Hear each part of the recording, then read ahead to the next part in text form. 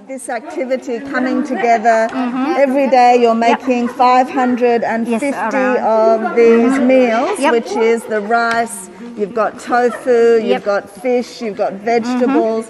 So you're distributing 550 of these a day. A day. And you were saying that, like, for you, gotong royong and coming together with the women in the village has also given you a sense of purpose. That's right. That's true. That's correct. Yeah, it is.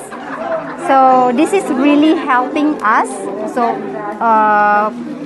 mostly for our villagers here, because every day we can have a food. Usually in the afternoon, so everyone still can have a food during these hard times.